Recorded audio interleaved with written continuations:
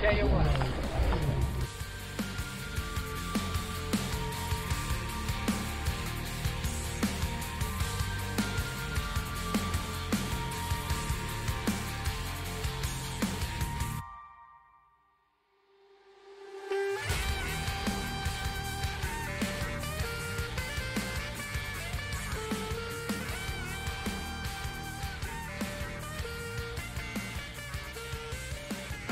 Nathan, man, this is we kind of pinched off episode 100, getting a last minute. we pinched it off. We pinched it off, man. We just at what the a nick way of time. to put it. No, yeah, we really did. We had a couple guests in mind, and traveling with those guests came up, and I think this is like the most last minute we've ever recorded. We're recording Wednesday. This is being released in 2 days. But I'm excited for this one. Like, yeah. First of all, like Retic Lounge 100 episodes. That's pretty wild. Like, I didn't think it was gonna go that long. Yeah, I don't think either of us did. I think we had, like, I mean, after the 40s, I was like, okay, we're still doing this. Right. And you know what? Maybe when we got to like the 40s and 50s, I was like, oh, okay, we're like, this is just going to keep going. But, dude, I got ADHD. I don't do anything for this long. Like, this is not like my interest switch like this. Like, I didn't think that we know with how your collection's built over these last couple years. Yeah, exactly. But anyways, Nathan, congrats on episode 100. And for those of you that have been tuning in since day one or since yesterday, just want to say we appreciate your views and your comments and encouragement. We wouldn't keep doing it if we didn't have some form of interest. So yeah, thank you to everyone who's been consuming the Retic Lounge on really any level. Right. And I had someone comment the other day that I had someone message me and, was saying I like the content, and they're like, you need to, it's the Retic Lounge, get back to doing more Retic videos and stuff like that. And I'm like, I humbly and just kind of shared, there's only so many husbandry topics or just to do the care stuff, in a podcast platform. Like, we're not YouTubers that are in the garage recording and showing people things. And I don't know, I think actually one of my favorite parts about this journey through 100 is switching it up and getting other people on that aren't in the Retic industry and learning about other species. And, but also just like, having Aspen on and talking about wildlife photography and field herping. Stuff all the species spotlights that we've had, right, and jumping into different animals altogether. Then just some of the other segments, our reverse interviews, which we're doing tonight.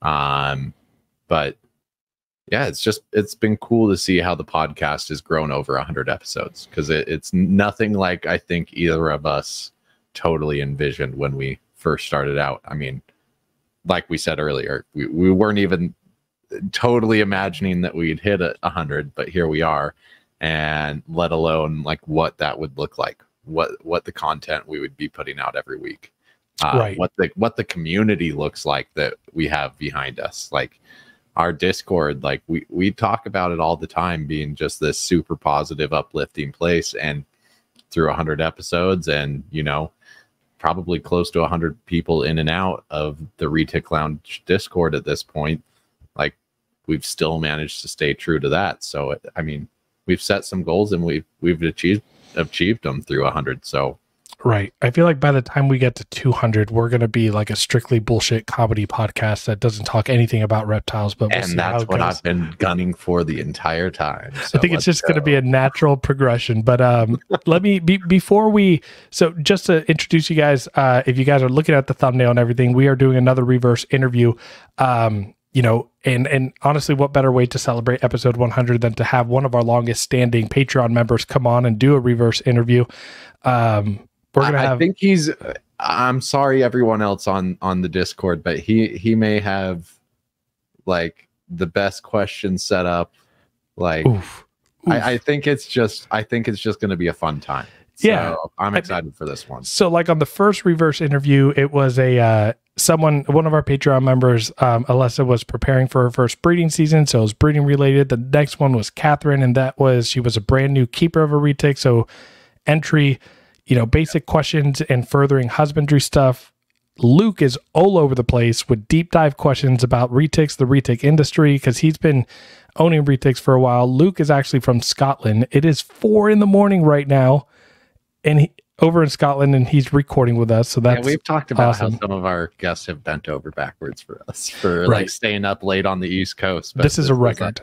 And no sleep either. He's not waking up early for us. So nope. Real quick, before we bring him on, I want to just give you guys an update. So for the last 100 episodes, Nathan and I have recorded at least 1 episode a week, getting you guys fresh content every Friday. I am going out of the country for a couple weeks. And so what we are going to be doing, just to let you know. Can we talk about why you're going out of the country? What do you tell me? Why am I going out of the country, Nathan? I mean, the primary reason. I just think it's cute. What is it? Going to see Taylor Swift. Yeah, we're going to Switzerland and Italy. Switzerland was the primary. Swifty. I just think it's cute. Listen, this was a gift for my wife for her 31st birthday. It's Switzerland's both of our number 1 bucket list, and it just so happens that we're great dude. Listen, I'm a Swiftie for the next month. Okay, this is going to be a great concert. Okay, but no, I'm excited for that. Take some videos for me. Oh, absolutely. I think so. Yeah, I'm going to be out of the country for a couple weeks. So here's what we're doing. Next week, after this airs, the Reptile Lounge Network YouTube channel is going to be releasing a Chondro Lounge episode on Monday to fulfill a weekly episode for the channel. Nathan, we're not going to do an episode of the Retic Lounge next week. Now, episode 101, that's going to happen 2 weeks from the time that this airs. We are going to be bringing together all 3 of the History of Reticulated Python series, and we're going to combine it into a single episode. With that we did with Glenn Macwilliam, and just to give you guys an update, if you guys don't know, Glenn Macwilliam has been working with the publishers of the person responsible for the complete series, complete Carpet Python, complete everything, right? He has been working hard for over 2 years on getting us a reticulated Python book that is going to be by far the most comprehensive and accurate information on reticulated pythons, from superdwarfs, dwarfs, to mainlands, to localities, to history of morphs, to import. I mean, it covers, there's not a single area it doesn't cover. He told me today that I could let you guys know that right now it's looking like that book will be released and available for the first time at the Daytona show. What? Yeah. It was almost ready for Pomona. But it'll be ready for the Daytona show. So it's coming out soon. I'm excited that's news to me. So I'm excited about that. I want to order my copy. Is there a way we can order our copy? Like, I'm sure there'll be places to do it online. Link below kind of a thing. Right. We can even include that link on our episodes as well. Glenn was asking for myself personally right this second, Oh no. I mean, no, I don't think I don't think they're doing early releases, but Glenn, as he was writing it, did send me some of the information, and it's, again, phenomenal. I mean, I feel like I've seen a little bit of it myself, but not as much as you, I'm sure. Luke helped quite early on. I was helping out Glenn. I think Luke, I'm pointing at him on my screen in the back seat, but he also helped with gathering a lot of information and connecting some people. So for the next 2 weeks, next week, no Retic Lounge episode. We're taking 2 weeks of a break. And I think after on the back, buddy, we earned it. Yeah. I think after 2 weeks, I can chill out. Or after 2 weeks, after 100 episodes, I could chill out. You ready? I'm ready. Want to get him on? All or right, you saying you're ready for a break? You said you want to get him on, so welcome. Okay, let's Luke. do it. Whether you've poured your heart and soul into your reptile business or you've just begun your business journey, AE Foundry has you covered with next-level expertise in graphic design, motion graphics, videography, photography, and so much more. If you've been dying for a new logo for your reptile business, motion graphics for your current logo, a new website, or need assistance making your video podcast come to life, then listen carefully. AE Foundry's mission places storytelling at its core. AE Foundry believes that a distinctive story and background are the driving forces that set your brand apart. In today's market, consumers seek more than just products. They crave a connection built on trust with the brands they cherish. AE Foundry is committed to empowering small businesses and fostering authenticity that resonates with their consumers. Reach out to them and let them help you craft a visual narrative that helps establish a genuine and lasting connection with your audience. To contact AE Foundry, email them at aromero@aefoundry.com or on Instagram at AE Foundry. When it comes to housing your retics, trust me, you're going to want an enclosure that will be just as strong and durable as your reticulated python. The Heartland Reptile Enclosure is next level tough and will outlive you and your retic by several generations. Heartland Reptile Enclosures are designed and manufactured out of powder-coated aluminum to provide the highest quality and longevity available in the reptile enclosure. What makes them even better is they are lighter than your PVC and plastic enclosures out there and are extremely tough. Stop playing around with plastic enclosures for your large constrictors and step up your enclosure game with the Heartland Reptile Enclosure. To inquire about one of these enclosures, speak to Jordan himself at Heartland Reptiles on Instagram, Facebook, and on TikTok. Here on TRL, we preach about the importance of using hooks, feeding tongs, and other tools with your reticulated python all the time. Animal Equipment by Stoney not only has all the tools you need for any snake you keep, but they have the absolute best hooks on the market. What sets Animal Equipment by Stoney's hooks apart from the other guys is their polycarbonate hook ends that provide a warm feel that won't disturb or bother your retic, ensuring a positive interaction from the get-go. Since 2008, AE Stoney has been supplying zoos, herpetologists, and other animal professionals with their tools. It's time for you to step your hook game up and buy an AE Stoney hook. To learn more and purchase one of their amazing products, visit aestoney.com. So everyone, Luke Macwilliam, one of our oldest Patreon members, a rabble rouser of sorts. How are you doing? Yeah, I'm good. How are you? I'm doing well.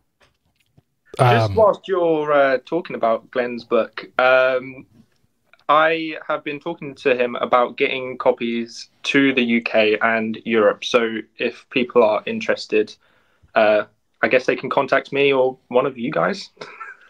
Yeah, I mean, somehow, but yeah. Yeah, I'm excited for it. Luke, I know that you've gotten to see some of the information on there. I think it does retics justice for once. For sure.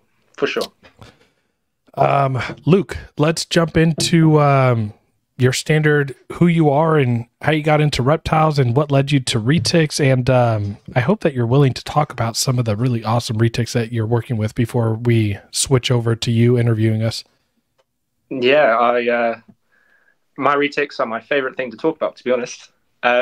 So I guess starting from the beginning, I was just really interested into dinosaurs, which, you know, everyone is. Walking with dinosaurs, that kind of stuff came out when I was very, very young. And as an offshoot, I was just obsessed with reptiles and everything creepy crawly. You'd always see me in a bush in school looking at woodlice and isopods. And I'm not actually sure how old I was, but I was probably between 6 and 8. For Christmas, my mum got me a leopard gecko, which so far hasn't been topped for best gift I have ever gotten. And she is named Gloria after the hippo from Madagascar that came out around the same time. And I still have her, and she is a gem. So fast forward a few years, I get a few things, I got out a little bit when I was in my early teens, and I wanted to be cool, I guess. And then got back into it on my late teens, and that's when I really jumped headfirst into all reptiles, everything. And because, I was almost an adult then, I had more adult money, I had more responsibilities. So, then I got into, I think everyone knows what I'm talking about here, but it's Jay Brewer's Motley Golden Child in the sun that's like blue as anything. Everyone who's outside of snakes who finds out I work with them is like, oh, do you have something like this? I'm like, yeah, I've made something pretty similar. Yeah. Like that's the one snake everyone goes to. Everyone like it shines like a rainbow. Yeah. So that one and obviously a cow got me, and I was like, I really want one of these, but I want it small.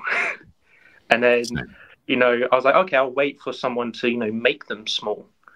And after a couple of years, I realized, as I got more and more interested and more in the community, I realized that's not happening anytime soon. I've been waiting a long time, Luke. We've been waiting. Lucas can tell you, I've been waiting a long time. Too long. Man, I think Andrew Acevedo just produced the first 62.5% visual cows. Or maybe, yeah. I wish I could spend time on social media. I never thought I was ever going to say that, but I'm working so much that I'm now wishing I could spend time on social media. That's the only thing that keeps me going. And then it's when I see that one comment or post that pisses me off, I can't help it. I'm working on myself, guys, okay? I'm a bit more picky. I want a golden child cow. That's what I want. Yeah. And I'm not going to stop. Understandable. Yeah.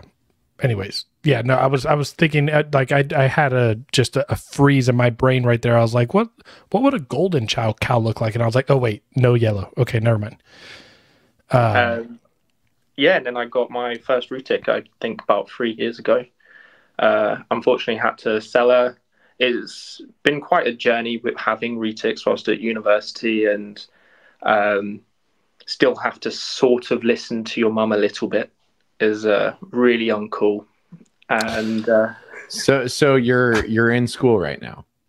Yeah, I'm at university. You can't tell by him taping up his banner on the back wall. I mean, that's the most college way of hanging something up, man. I still have some bad college tendencies about me too. So you know what? When I'm working and I'm doing assessments on clients, I'm gonna, instead of asking them if they're attending college, I'm gonna just start using the word university so I can sound smarter, because it sounds really smart. Like, I attended university sounds way better than I attended college. We don't call it college here, so well. No, like college is like where you go to get drunk and party. University is where you go to get smart and drunk and party and drunk and party. I'm sure that trends just as well, especially in Scotland. Luke, do you mind me asking you? You got your first. What was your first Retic? My first Retic, I got two actually. Someone was selling just selling all of their Retics, I guess. And so it was a 1-year-old pure Kalatoa and a 1-year-old 75% super dwarf, I believe, lavender hair annery. Was the Kalatoa wild caught? No. Okay, we'll get into your wild caught stuff. Because again, guys, he's in Scotland. Like they can still get that stuff. Even though I know it's hard on anything fun in Retic still. Well, I feel like recently it's gotten hard, right? Didn't some new regulations come up, or they're tightening it up? It's quite difficult. And I'm not even going to begin to pretend that I know the difficulties, but I was talking to a very big industry icon in the UK a few weeks ago at one of the shows, and some of the issues he's facing about importing is just absolutely ridiculous. And it's not even that, that we still have importation, because I don't think I've had a wild caught animal that was imported after 2014. Oh, wow. Okay. Yeah, it's just that there isn't the interest in them. I wish I wasn't interested in them. So You said you got back into it and you got your first couple. Oh. What happened, Luke? His battery probably died. Hold on. No, you back? Oh, Okay. He just dropped out for a second. Okay. Luke, by the way, do you have your battery plugged in? Wait, are you on your laptop or phone? Phone. Okay, you got your battery plugged in. We didn't ask before. Okay. So I wanted to ask you, prior to you getting those 2 retics, so you had your leopard gecko. What else were you keeping? What other species did you keep? And so I want to jump into the stuff he keeps now, like just kind of the weird stuff that besides the retics. Dude, I want to sidebar real quick. I'm interrupting Luke. Sorry. We had our Patreon Zoom call meeting last Sunday, and Luke joins and he's hopping on. He's walking down the beautiful streets of Scotland. Homeboy gets to his house, opens up a backpack, and probably unpacks how many, Luke? Like 20 tarantulas? Yeah. Like he's just walking down the side of the street with a backpack of 20 tarantulas and, like new tarantula keeper. And he's like, oh, I think this one's really fucking deadly. My palms were sweating the entire time. Yeah. Sorry for cussing Luke's mom. My mom doesn't know I have those yet, so thanks. So on top of swearing for Luke's mom, who's maybe watching this, he got thrown under the bus. Sorry, dude. Yeah. No, it's fine. It's fine. I've actually named it after her. It's the personality, right? Yeah, 100%. The big evil one. So yeah, no. When I was a kid, I had a few different things. Stick insects, obviously, pretty good staple. And I had a corn snake. I had some terrapins. I had some cool parents, I guess.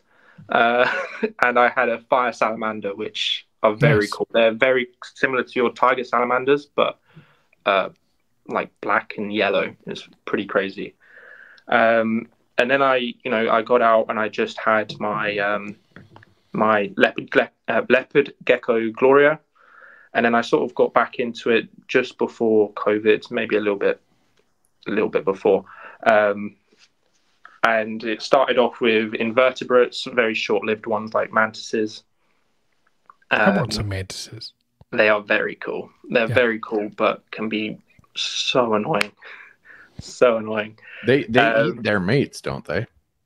Can do, yeah. Okay. I was never successful breeding them. I only got slugs, or what, like their equivalent. Okay. Yeah, and then I got a few more leopard geckos. I absolutely love my leopard geckos. I think I have close to 10 now. They're all awesome. They all have their own personality, which I guess is a weird thing for a retic keeper to be really obsessed with. is your basic leopard gecko, but yeah, no, I love them. And what's not there to love? I mean, they're pretty chill and they look like they want to take over the world. Like that's everybody's inner like ego. We wish we could be that grimacing and evil. Maybe not. I don't know. Maybe some of us want to be kind. That's not what I looked at when getting into reptiles, but sure. And then I went through a bit of a Lucas phase where anything shiny was awesome. So, anything, I was like, I want it, and I want it like now. Unfortunately, I never stooped as low as carpet pythons. Oh my gosh. That's rude. I hope you know a big part of our listeners are Morelia people. They're coming in for you, dude. And yeah, and then I eventually just bit the bullet and got a retic and never looked back. I am obsessed. So to go on Nathan's part of this, let's kind of like what is he keeping now? Yeah, so what are you keeping now? And I mean, if you can, I'd love for you to start with the retic stuff because you have some really awesome retics. And then anything else that you are, I mean, again, you've probably spread out to more different species and things quicker than I have over the last 6 months. No, so actually I really had a talking to myself and realized that I used to be a Lucas, but now I'm moving towards a Nathan. You know, Okay. less is more. I'm proud of you. And you know, as much as there's so many awesome species out there that I would just love to have, that I don't have the time, I don't have the energy, and I don't have the love for them that like I do my main ones.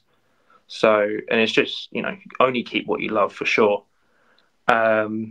So I'm pretty focused. So I'm going to start with those actually. So I have a fire salamander. I have a few leopard geckos who are in bioactives with just random cockroach species that somehow have established colonies in their enclosed corners. And isopods are in there, and springtails. I have some tarantulas now. This guy just referred to the species he keeps are springtails. Well, they're alive. They are. Yeah. Also, springtails are cool. You can get orange ones and violet ones. Okay, I didn't know that. That is cool. Yeah, they're very cool. I don't have any of those yet, so I only have the boring ones. And then, yeah, retics. Okay. Which I love, even though they hate me sometimes. Yeah, it's a love-hate for sure. Yeah. So I think no Afrock anymore. No. That is a project that, no, not a project. I realize this is going to be a little side tangent. I realized that there was about, because the main breeder for the albino project sort of just got rid of all of the whole clutch basically at once that were almost breeding age. And then I was talking to people and I realized I was racing about 6 people to breed albino Afrox. And that means 6+ clutches of 66% het albino Afrox that have terrible, like, well, they did have bad attitudes. You guys saw them. They're Afrox. Yeah, so I was like, well, I'll just wait for them to do it, and I'll buy a baby because I only wanted the albino baby. Yeah. All right. Yeah. Yeah. So I'm going to start with the main one, I guess, who's on the thumbnail, big old Bruce. Bruce. Yeah. I love him. He's great. He hates me with a passion. He's sterile. Don't say that. Someone said that to me the other day. I almost cried. You'll get it. I'll get it. I swear. So yeah, he was wild caught in Sumatra around 2013. Got imported then by Fila Retics, Carsten Warner, who's a pretty big name in Retics, especially in Europe. Oh yeah, that's someone I've been looking at since I got into Retics. He's the Tambalongan guy. Yes, yeah, he imported the original 2. Yep. The only 2. Yep. Crazy that there's only ever been 2 imported Tambalongans ever. And they were both calico, which is just beyond insane. You want to talk about like probably one of the first localities that I would import if we opened up is Tambalongans. Mm-hmm. For sure. Well, also a Halmahera island that no one's ever heard of would be pretty. Like you talk about like the Maluku area? Yeah. Oh yeah, like Tidori and all these other. Yeah, they're really cool. Yeah. And then he sold him to Aurora Retics and Rico, who is the guy with the awesome Moschino Anthrax that everyone loves on the nation. He has some awesome projects as well. And then he sold him to Casey Parker, Hayes Retics, who does all of the Aztec stuff, who then sold him to me. So he's had quite the journey through his 10 years of captivity. For those of you that like, again, Bruce is what, if you might have heard this more floating around or like the possibility of it, but you know, the name that Bruce typically is to the people that have kept it is Labyrinth. It's about as similar to what he looks like in other species. I'm really hoping you nail it. Me too. That animal's stunning.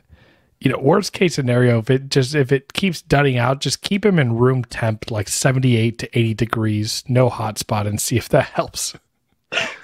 Just increase fertility rate. Honestly, I'm getting friends to send me scent from their male retics that are like getting excited whilst they're pairing, because why not? Why not? Exactly. But yeah, no, I love him, and I made myself a list a few years ago of my favorite morphs, like top 10. If I'm going to get into retics, which ones are on there? And Bruce was like number 3, and I thought I'd never get my hands on him, and then I did. So that's pretty damn cool. Even if you don't produce him, he's the only one that we've ever seen that looked like you own a literal one of a kind retic in the world. That's pretty badass. Yeah, no, and I absolutely love him, even though he does not love me. I just have to leave him alone, basically. And the fact that you were a little chap when you wanted him, and now you have him, it's great. Sorry, I'm just gonna be silent for a second. I was taking it into. And then my other retics, I've got a bit of an Aztec project going on. I want to make Aztec snows. However, I go against everything I stand for in the fact that I'm just shoving in as many other codoms in there as possible, which I know, bad. I don't think it's bad. I feel like, when it's a new mutation, right? You gotta know what looks good and what doesn't, right? Yeah. So why not? And I'm happy with the females I used. I definitely didn't like slack off with getting, because some of them were X holdbacks and stuff like that. So I'm very excited for that clutch. And then I've kept quite a few localities. I've kept Kalatoa, I've kept Karompa, I've kept Jampea, obviously Sumatran. I say quite a few, that's it, but I've seen most of the rest as well.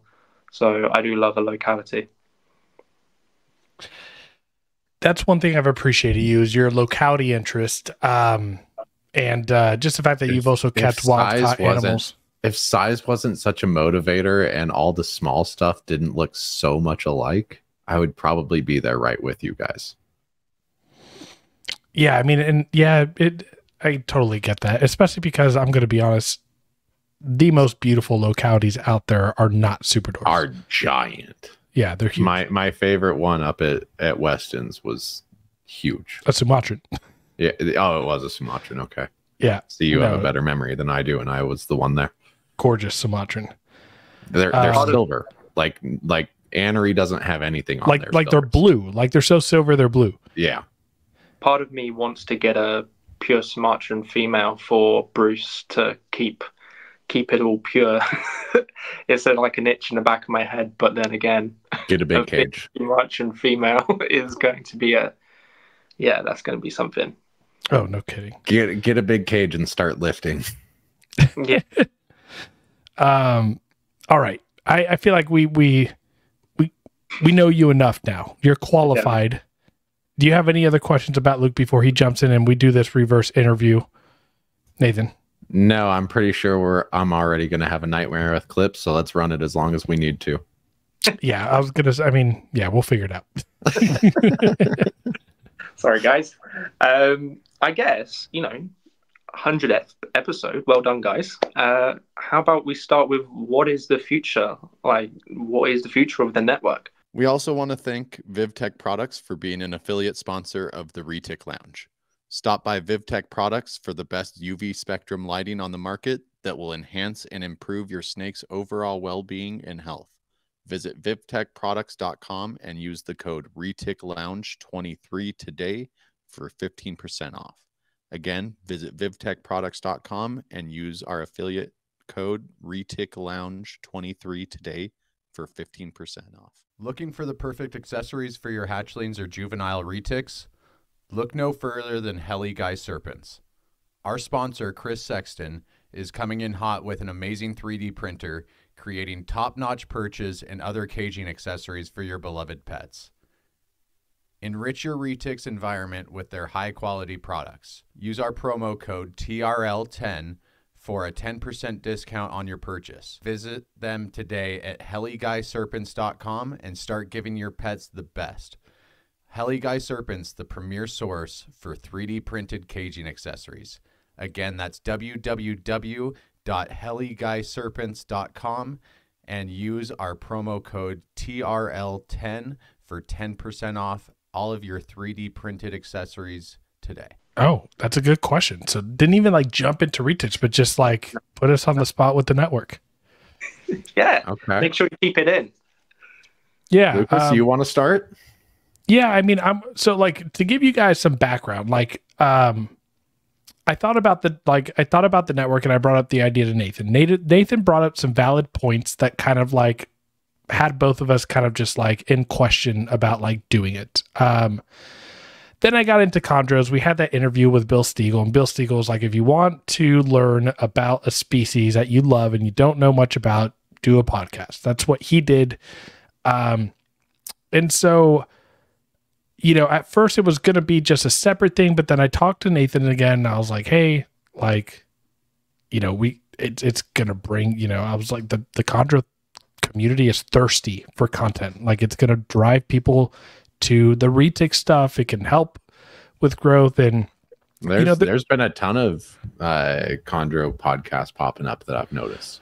Yeah, there's three main ones. So like MJ has the Up in the Tree Tuesdays, and then there's the Chondro Bar Room, and then there's the Chondro Lounge. Those are the three that are like just going kind of consistently. And then, you know, Bill Stiegel still has GTP Keeper Radio that they release an episode once in a while, but whenever they do, it's great. But so I finally convinced Nathan to, you know, there's the idea of like, how do we separate the Patreon? How do we like what happens when like monetization becomes like, there's a lot of technicalities when you bring in other people.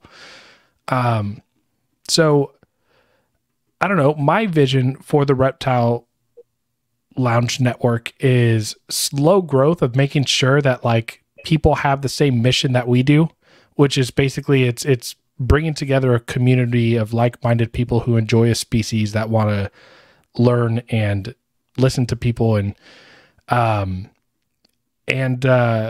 it's something that we're not like in a rush to really gather a bunch of other people on, but I would like, you know, ideally, I think it would be cool if we could have 4 or 5 episodes a week going of different podcasts. So, you know, and I don't care if they do weekly or every 2. I guess I wouldn't like a once a month or once every 2 months. I feel like that's not a podcast. It's like a when I'm bored, let me talk. But yeah, I mean, if we could try to get like 3 or 4 episodes a week on different species or different reptile related niches, that would be my goal. You know, I work full time. I'm not quitting my full time job, and I breed what feels like full time. So I'm not trying to, and Nathan works fucking 7 days a week. Sorry, Luke's mom. Yeah, I'll get into that. Yeah. So, you know, I think that like want to keep it because ultimately Nathan and I are the ones that have the YouTube access. So we're going to be the ones responsible. And I told Nathan off the bat, I said, I'll take the brunt of the work. Well, I mean, depending what it is, right? Right. Like as far as like, just like other people coming in and like uploading episodes and doing that. And so, yeah, it's going to be slow growing and really just like if we could have 4 different podcasts that like are just good quality podcasts. Like again, most of the retic industry thinks that like Nathan and I are jits. We shouldn't be doing a retic, you know, podcast, but I'm sorry, like being objective, we're putting good retic information out there. And so they can suck my balls. Sorry, Luke's mom. Sorry. I just think like anyone who has a genuine love for a species is and keeps them has all the right in the world to talk about it publicly. Yeah. Just whilst you're on that, like I think retics are very much quite a abrasive community say, and Yes. they want your qualifications, and so I think the Retic Lounge has got to the point where people are like, yeah, okay, they know what they're talking about, but I know so many people who doubt, just people who give out good information, but because they haven't heard the name, they're not really into it. Yeah. Right. Nathan, what do you see with the? I mean, I feel like I view it the same way, just slow growth and kind of continuing the same mission. I think for me, like, and this is something that I saw in your little interview guide is, you know, when is Nathan going to have his tree monitor podcast? And it's something I've talked to a couple people about. I want to do my own little swing on it, where it's not just monitors. It's a little bit more than that. And, you know, I like to consume mostly comedy podcasts. So I want to have it like just light, fun, maybe something around metal and monitors like that. That's kind of always been my goal. There's no rush for it though. Can you do metals and monitor, but your intro music be jazz? Like I think that would be so funny. You already know what my intro music would be though. Yeah, I do, but I think that'd be. I'm trying to tie in the comedy. There's one man and one man only that controls the right. The wait. Did you ever switch your music? By the way, we did, but not to Bill Murray. Oh well, we can at least monetize the episodes because we're not getting flagged for copyright. Subpar then. Yeah. But yeah, no, it'll probably be a Bill Murray song to do that. But that I need to get the podcast running first. But beyond that, like Lucas was saying, you know, I'm working 7 days a week between the reptiles and hair. So I'm working at a salon. What teaching hair? Sorry. I'm on a roll tonight. This hair on my face. No, I'm working at a salon and then teaching at a school at night. What the hell was that? Probably a snake slamming the glass thinking that it was food when... No, that was a big slam. 1 second. Like, that was concerning. Anyways. Sorry. Retics. Oh, you want to know what I bet it was? I guarantee you that male that you have in the focus cube enclosure with the sky hide, I bet that sky hide fell. No, that's never happened. Dude, that's happened to me once and it was loud. That's never happened to me. I'll have to investigate later, but yeah. Nathan, Luke's getting impatient with us. Look at his face. Oh, well, yeah, the monitor show is coming, but I totally lost my train of thought with what happened behind me. I'm sorry. Well, we'll go to the next question then. Okay, good. Yeah, no, I see a monitor podcast somewhere far in the future once I can free up some free time between the school and salon. I'm going to add, I really look forward to the day on the Reptile Lounge network where I can listen to an episode on our network. Chuck doesn't know this, but I'm actually contemplating on, like, after 6-8 months of the Condor Lounge, is finding him another co-host and them continuing it. That is the worst way to find out. We'll see. But no, I mean, that's kind of a joke. But now that I'm doing 2 podcasts, even though the other one's only every other week, recording one is it's a lot, job man. In its own. I hate myself. Yeah. Go, so whilst we're on Nathan, so you're pretty good. You run a tight ship in your reptile room. What will make you break that streak? What is some animal other than a blue tree monitor that everyone knows you love? Well, is there anything out there? It's probably not going to be blues to start. Just Lucas. Cordensis? No, not Cordensis either. I'd just say I have a guess on like what would be a snake that would break his ritual of not getting more snakes. Oh, if we want to just talk snakes of like what species I would bring in. No, so I'm Luke is asking in general, right? Like what reptile would it be that you would break other than tree monitors? But in my mind, if it was a snake, I feel like I know what it is. I've talked about it before. So I want to hear your guess and then I'll go. I was going to say indigo or dry marcon. Yeah, probably. just in the fact that I'm a breeder and like if there's something that needs to be fed off for, you know, deformities or whatever, like it's just the easy garbage option. Disposal. Yeah.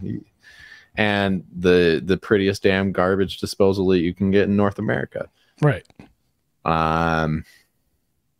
Beyond that, like, I've always had some weird fascination with vine snakes. Colubrids. Yeah. So if there were anything outside of just what I've talked about, vine snakes, and then, ooh,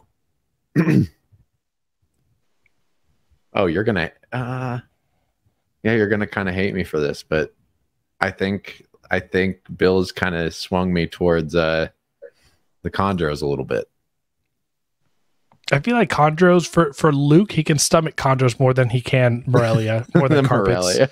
Well, I don't want to say Morelia because chondros are, but yeah, as far as it's the carpets that he speaks. Yeah, I have Luke. Just rest assured, there is no plans for carpets in my future. Hold on, Luke. Let me ask you this: have you seen a chondro in person? Like, have you seen a collection of a beautiful chondro room? I haven't been to a chondro person's reptile room, no. Okay. But I have seen like loads. You need to go see Cosmic Chondros over in UK. Cosmic Chondros. Yeah, your jaw would drop. But no, not Cosmic. That's Steven. I'm drawing a freaking blank. It's who Bill's with right now. Anyways, sorry, Nathan. That makes me happy. Yeah, I mean, just they're easy to keep, relatively, and then just size requirements. You know, you get an amazing snake in such a small package. It's just kind of hard to beat. They're living work of art. I'm not going to get as passionate about Lucas. Even just the green ones. No, I'd want something designer and special. Like, I'm not just, if I'm breaking my streak here, Lucas. Like, this is my question. Stop butting in. Sorry, you got me, dude. You got me excited. When you said chondros, in my mind, I was like, did we just become best friends? I got excited. I'm not even gonna carry on with that question because otherwise we'll be here all day with Lucas talking. No. Hold on.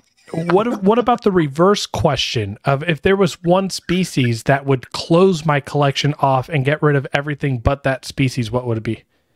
Me? No, like that's the reverse question for me. Go on. It's a very easy answer. I don't know. Next question. I don't know. I don't. All right. Well, everyone, sorry for that waste of time. I don't know. Right now, like every new species I'm getting I love them for the way they look. I love their natural history. And if I do have a passion and love them, I will continue with them. If I don't, I will find them amazing homes. But I'm in my experiment. It's like the 70s and 80s here at my garage right now. We're experimenting. So I guess like the biggest thing that holds back everyone going to a huge Lucas sized collection is it's not that big. we don't all have helpers, so how do you guys like deal with having your collection? So like how long does it take you? What's your routine? Have you found any ways to make your daily or whenever cleaning routines quicker? Like, how does it work? I'm going to go through mine just because I feel like I can probably go through it the quickest just with my schedule. So Sundays are cleaning days, like dedicated cleaning days. Everything gets a deep clean here. And then feeding days are scattered throughout the week, like at the end of my nights. So if I know I'm feeding big stuff between the salon and school, I'm thawing out animals and then feeding late at night, making sure everyone eats, and then going to bed after.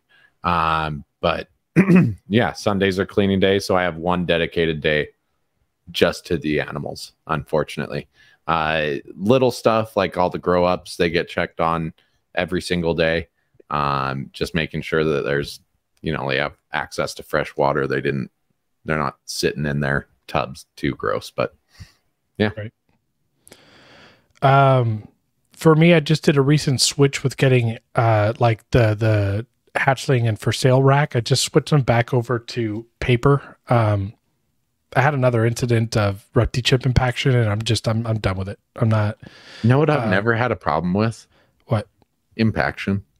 Yeah. Wonder why. Paper. Yeah. I don't know. So those are getting checked daily now. Everything on paper always gets checked daily because I just don't like the smell of retic piss sitting on paper when you open up the tub and you smell it. So they're getting checked daily. But yeah, I am fortunate enough that I have helpers and they are getting paid.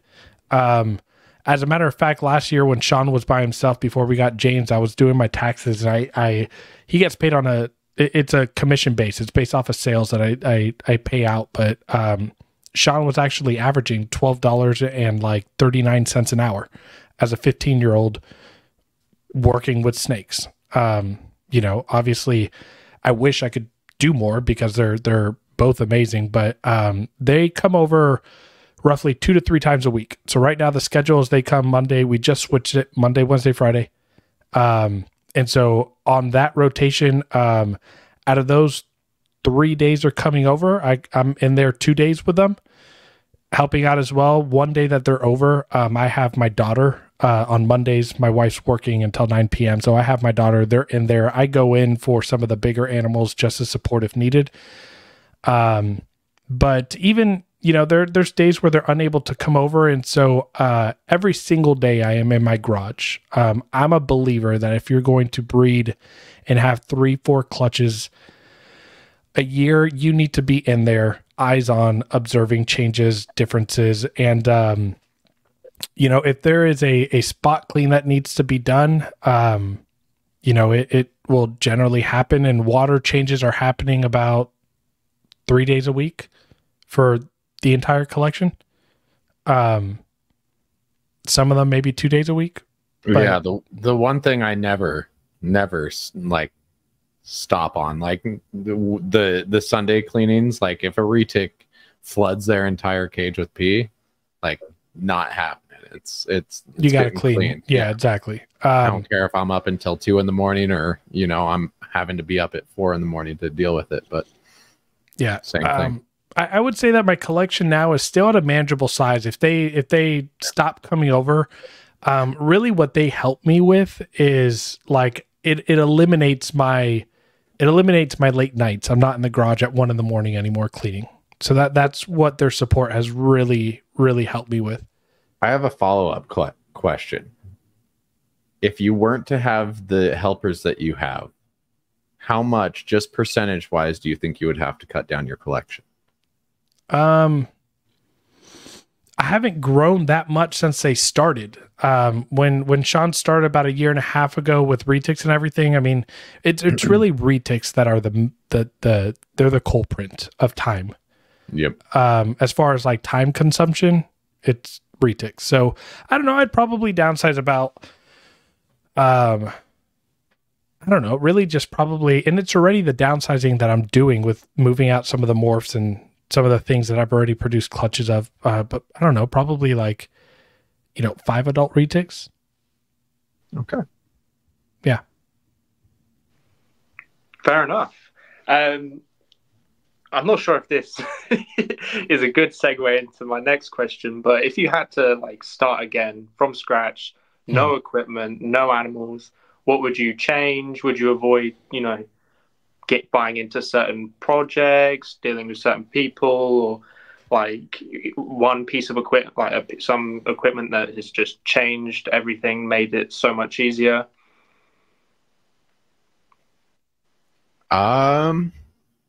I think there's only one animal in my collection that I don't necessarily need genetically. It's my anery female. But then again, like she was my second retic ever. She's who I have tattooed on my arm. So you can get like rid of my her. most. She's my most. Well, no, she's my most beautiful animal in like my opinion. But the same breedings I can do with her, I've already done with my purple albino. So does she necessarily need to be in my breeding program? Probably not. Would I change it? I don't think so. Those two animals are the reason that I got any more retics. I cared about jumping into the projects that I've jumped into. If I were to do anything differently, I would have relied on myself more in the beginning. I had a little bit of help with my partner when I first got into it, so I would have relied more on myself to fuel the passion. I like that. I mean, especially when it comes to like, you know, the potential of growth and everything, you know, relying on yourself can greatly determine, you know, the direction that you head.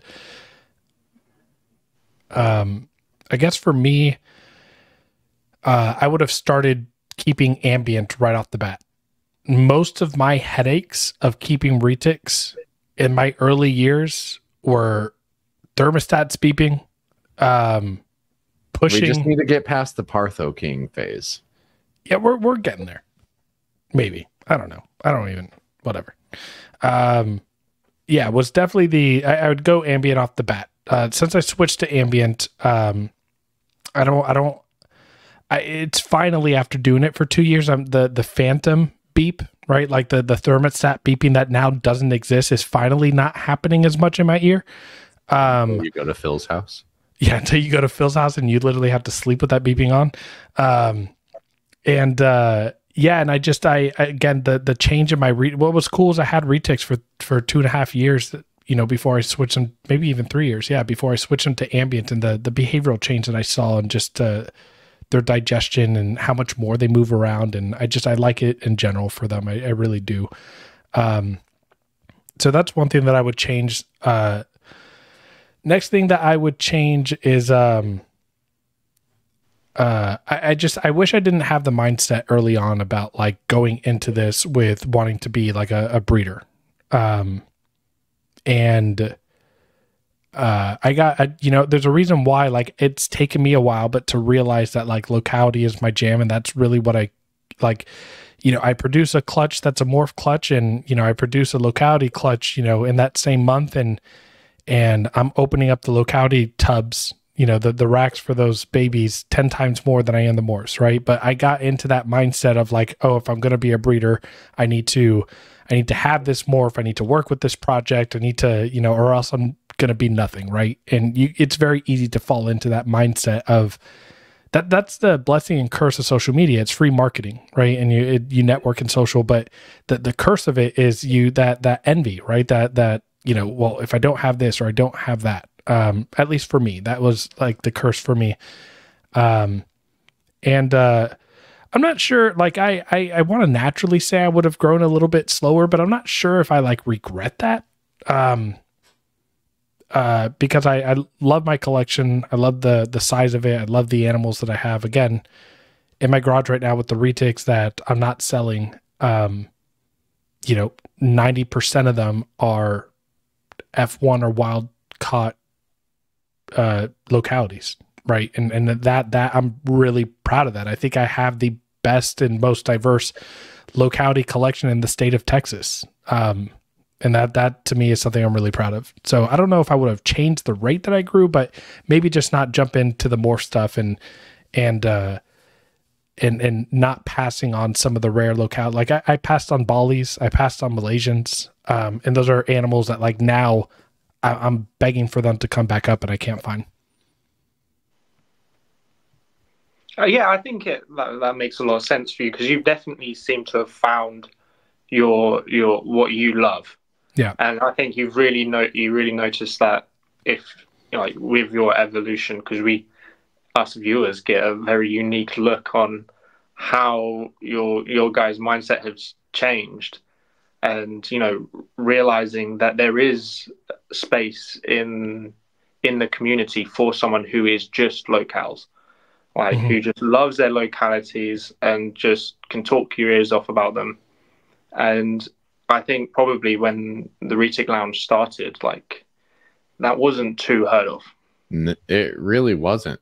I wish I could remember like exactly the time I saw that shift happen, but it's been cool to see that in retics recently, that people are just caring about them a little bit more. Yeah, it's definitely grown,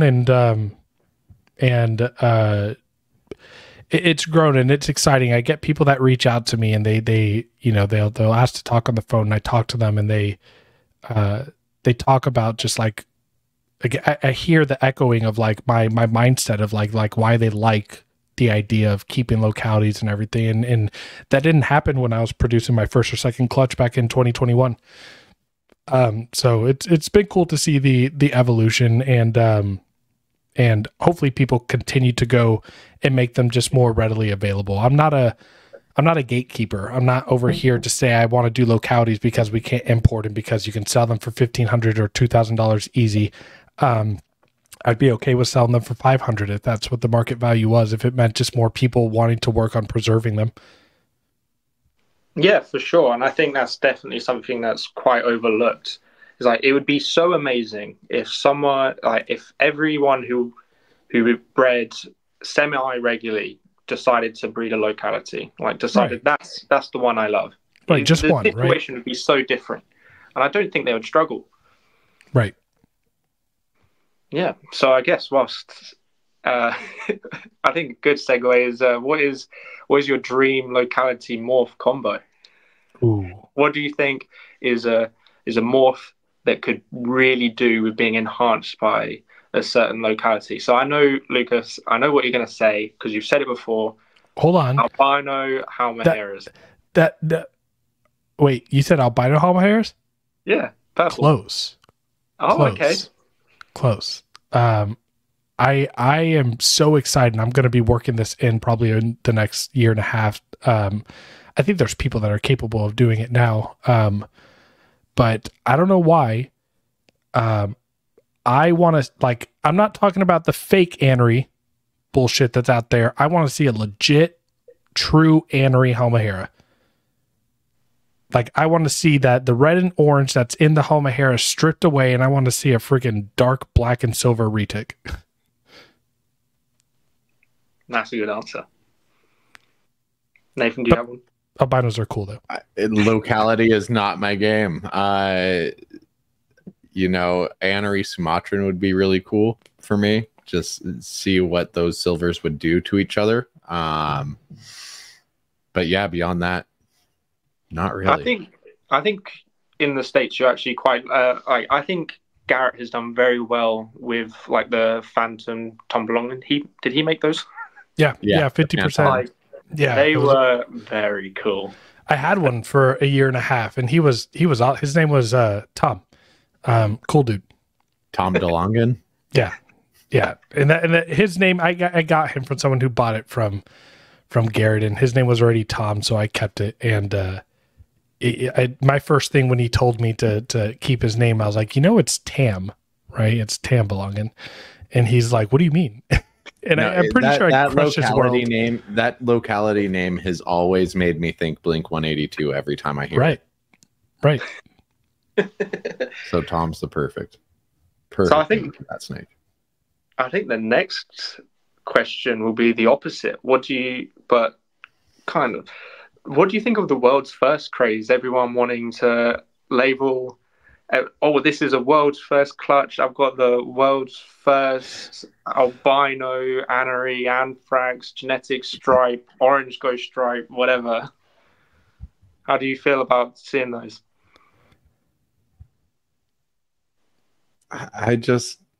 It doesn't excite me. Really, just because it's more of a marketing thing than it is like anything else. There's still a reticulated python in the end of the day. A cow reticulated python, still a reticulated python. I just think it kind of kills the passion in the whole breeding game to me. Like, I want to breed stuff because I'm absolutely in love with it, not to race someone towards the next visual thing. Like, I don't know. I think I'd rather refine than try to be the person pushing something new. Right. I really like that statement. I like people that focus and refine. The moment that I saw someone claim a world's first on hets, I was like, all right, we're done with this shit. Like, what are we doing? Like, what are we doing? A world's first het? Congrats, dude. Like, but so on the surface level, not a fan. However, I can appreciate what it did for the retic industry. If you look at different morph combos, some of them are absolutely spectacular and they're phenomenal. And maybe if it wasn't for the world's first chase that people were just dying to do, maybe we wouldn't have seen as quickly some of these things pop up, right? But I have a couple issues with the world's first. Is it sends a message to the people who want to get into like just hobby breeding. It sends a message that like if you don't have everything in your collection that then you're getting behind. And so what that does is that it encourages people to get more retics. And then the world's first craze also, it's a race to make an animal in 1 in 64 odds in a clutch of 50 snakes, and it creates a massive overproduction of animals that should not even be produced a little, right? Like they should. So it's created a problem for the market itself. So it's kind of funny to watch people complain about the reticulated python market, and at the same time you're creating, triple pos hets. Then it's like cool, like. But I can appreciate it because I've seen people make worlds first that are beautiful, and there's no winning with like continuing this world's first craze. Unfortunately, I feel like I'm seeing it less and less. The only time it impresses me is when it's put into something smaller, because then it's more obtainable for me. Right. Well, that's now, yeah. I mean, I think that's the new thing happening, right? So like we have it's all about the world's first and it's mainland. Now it's about like the world's first super dwarf version of a 18 that same morph world's animal. first, but also now shrunk down. Yeah. Right. So again, I think it's going to impact the market in a negative way because it brings an influx of animals being produced for an animal that shouldn't be produced a lot of because they're retics. That's why I'm not racing to be the first one to do high percentage cows. I'll let Andrew and I'll let Eric and all those other big breeders help me along the way. Like I don't have a problem with, the people that have been established longer than me be able to lead the way in some of those areas. Like, right. No, I agree. So yeah, that's my thoughts on the world's first craze. It's silly. I can appreciate some aspects of it, but I think it's had more harm than it has good. I think it ball pythonifies like retics, and retics really should not be treated like ball right. Anyone can own a ball python. I firmly believe that. Right. Not anyone can own a retic of any size. Right. Like I don't care how small it is. It's not meant for everyone. Right. Like retics are like Pokemon cards. You can collect them as many as you want, and you can trade them off, and you can sell them, and you can do what you want. Retics is like having a VR and you play it for the first time and you end up whacking your TV. Like that's what like retics are. Like it's just, I don't know. That was a dumb comparison, but like one is very more advanced and should not be catched by everyone. Yeah. And like it's a big issue here in the UK. So I understand saying world's first, and if it's something that I can't believe it turned out to look like that. Like, for example, some of the Ocelot world firsts, like who I would have never imagined the Tiger Ocelot or a Phantom Ocelot would look like that. I understand saying this is the world's first. Look, this is something special. But if it's something where it's been done before, but you're just adding Tiger to it, and we all know exactly what it's going to look like, then I just think, yeah, you're just trying to ball pythonize the retics. And it's a big problem here in the UK because we even have people saying UK's first. Okay. And not even we've got also people saying one of two in the UK or one of three in the UK, and it's like, Nathan, could you imagine if online I was like Texas first? Like that's the equivalent of UK first. Same size. Right. Man. I mean, yeah, that's. I mean, it doesn't shock me, unfortunately, that you guys have that. I guess I'm more surprised that we don't have a US first. Right. I mean, I've seen some people. I mean, I definitely have seen some people, do that. I think that I don't know. I feel like if your world's first is a flat yellow orange retic, and it's no different than the other world's first that's one gene off of yours that is still a flat yellow orange retic, you didn't do anything. But you added that mutation, so good job. Yeah. I also think it sort of gamifies the whole breeding aspect in the fact of how can I make this combo that I don't think has ever been done before, when in fact you should be thinking, how can I make this combo that would look awesome the best it can possibly be. I think it just sort of it promotes lazy breeding as well. Dude, yeah, that's I wanted like just louder for the people in the back. And that's why we have to have people like Shane Costello and people that are really focusing, that are refining, right? Yeah. That's why people like those breeders are just so important. Yeah, I will take a refine, selectively bred, phenomenal example of a tiger over a Tiger Platinum Motley. You could tell I don't do the morph thing much, but you know what I mean. Even just purples, like the super dwarf purples, like they don't age super well. Like a lot of them end up super lavender, and like it's hard to find a great example of purple in super dwarf. So it's like it takes people that care about showing those good examples. Like I produced a similar clutch to someone else, and our animals looked completely different. Right. Can someone please take a 75% super dwarf purple to a Halmahera? Jeez. Can you guys please just like add some? How big's a Halmahera, Mel? Not big. Not big. I think the wild top. Take a picture of you with one outside of its enclosure, and maybe we'll talk about it. I mean, mine's only 2 years old, but even at 2 years old, it's in the palm of my hand. It's 6 foot. If I only have them for a few months, that doesn't matter, right? Oh, dude, that's a pairing. Okay, I like this. That's a pairing. You're smart. That went right over my head. Someone has a 75% super dwarf. Huh. Yeah, purple. Okay. I like that's this one. something that I would love to do eventually as well. Like Halmaheras are one of my dream localities. Unfortunately, I just cannot find one. Murray Max doesn't have them anymore?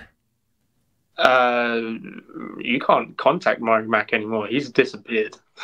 Actually, that's a funny thing you say that. I reached out to him a couple months ago and didn't get a message. Yeah. I've been trying because every once in a while there'll be a new locality that I'm trying to track down in the UK and sort of, figure out how we're doing with them. And I'll see that he bred it. So like Tom Longans, I've only seen him breed them.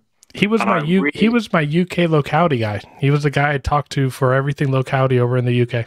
Yeah, and he's had so many stuff that he bred, and I really want them. But unfortunately, he bred it just before my time, or just before I had that kind of money to put on a retic. So he, it's a big. The UK retic community really lost like a big person for localities when Murray Mac just disappeared. Man, that sucks. Well, he disappeared. He's not gone. So there's always somewhere. Yeah, hopefully he resurfaces. I hope every day. For real. I know. Honestly, I know someone who sometimes contacts him. So every once in a while, I'll be like, "Is he back yet? Is he back yet? Has he messaged you?" Man.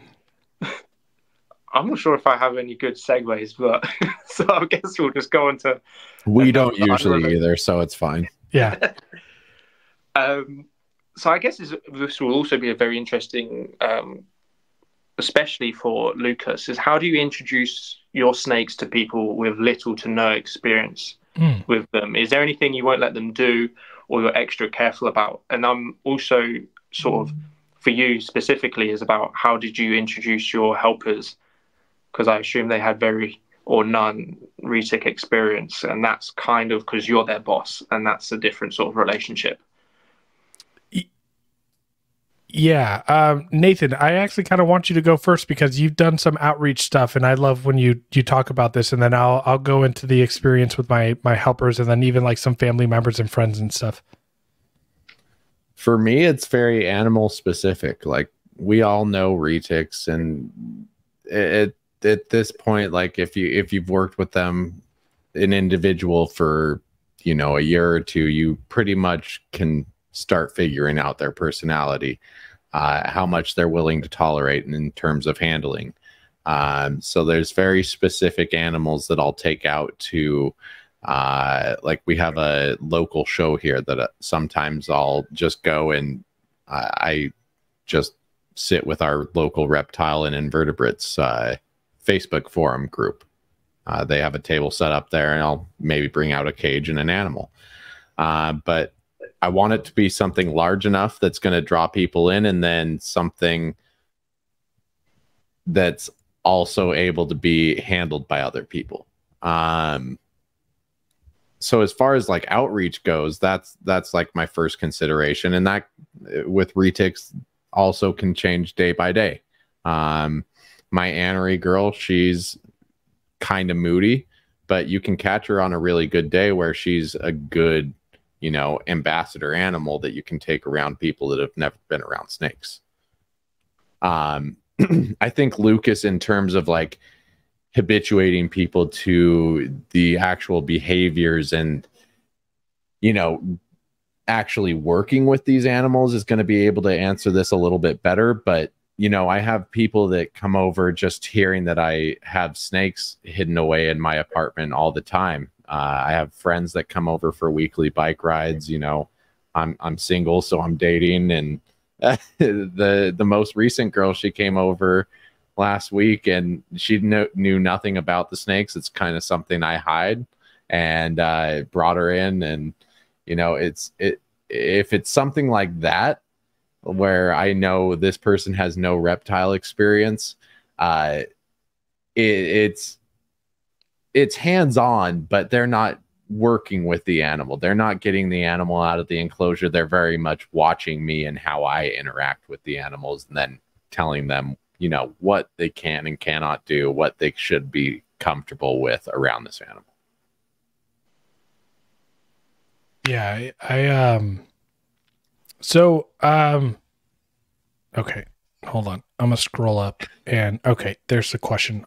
Okay, so, yeah, so let's start off with like, when family members or people that come over, right? And they're the people that are like, oh yeah, when I grew up, I had an 8-foot ball python, and I'm like, okay, so let's start with this. Let's show you what 8 feet really looks like. Yeah, no, so I'm like, let's start with this like 2-year-old Calatoa that's like 5.5 feet, right? And just a little noodle, skinny, and so anybody who's in my garage, unless I give them the green light, you're not opening up a tub, you're not opening up an enclosure, you're not like, don't, and what's funny is that, they're like, oh, it can't be that bad. And then what I'll do is I'll go to my ternate female who has an amazing food response, and I'll open up the enclosure.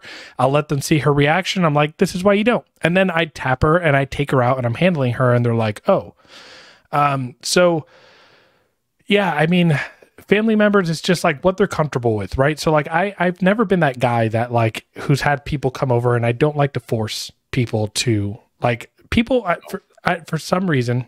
I mean, not for some reason, for reasons, I don't know, I guess I can't explain, but people have a genuine fear of snakes. Being a therapist and treating phobias and things like that, like people do have a true fear. So the last thing that I want to do is try to be the funny guy and like make their nightmare come to life, and then they'll never want to touch a snake, right?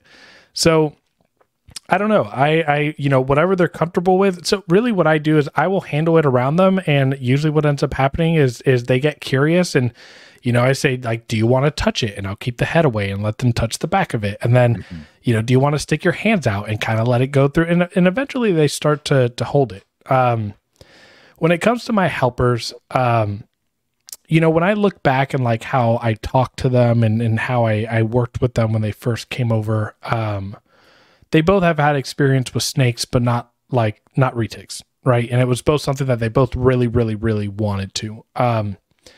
And so it's all like, fortunately for me, I only have one snake in my garage. That's like off limits for like just having a good time handling. Because, she's really big. She's my Slayer female, older girl, heavy bodied. And, I knew I heard a cat meowing. I couldn't get him to shut up, so that's okay. I'm glad he's here. What's up, puss?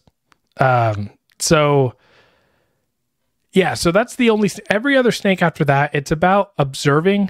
And I think back and I'm like, man, was I being too annoying? But, because what I do is I literally am like, I want you to look at the snake, like, we're in front of it with a hook. I'm like, pay attention to the snake's body language. Like, what's it doing? Sometimes it's coiling up right at the glass, right? So like just getting them to understand their body language, and then opening up the enclosure, the tap, and instructing them on when it's safe to kind of just like pull them out. And it's all observational at first. And then where they come in like as helpers at the beginning is I'm showing them the behavior aspect, and then I take the snake out. They help me with if I need to get the lid on.